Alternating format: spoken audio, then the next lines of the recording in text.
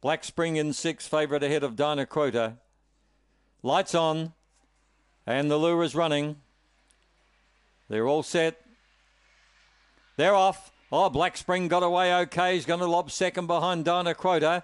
It's Dinah-Crota leading from Black Spring, settling second behind Dinah-Crota. A gap then to Lone Star railing up, and further back was TT. Less than a lap to go, and Black Spring has taken up the running, and he's full of running. He's out by 2 or 3. Dinah-Crota, Lone Star 2 away, and 3 to TT. Black Spring's gone further ahead on the top turn. Out by 3 or 4, Dinah-Crota, 3 or 4, Lone Star. TT looks like passing it, but in the straight, Black Spring is holding on. Dinah-Crota comes again. Black Spring a length to Dinah-Crota. 5 away, Lone Star, and a half away 4th was TT. Brilliant time, 35-1. Very fast. I don't know whether they've shifted the winning posts the last couple of races, have they? They moved the post further up the track. They're running very quick times, 35.06.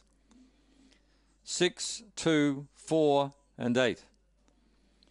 Black Spring the winner. Black Dog, November 16, by Spring Gun from Lectra Scarlet, raced and trained by Captain Abbott.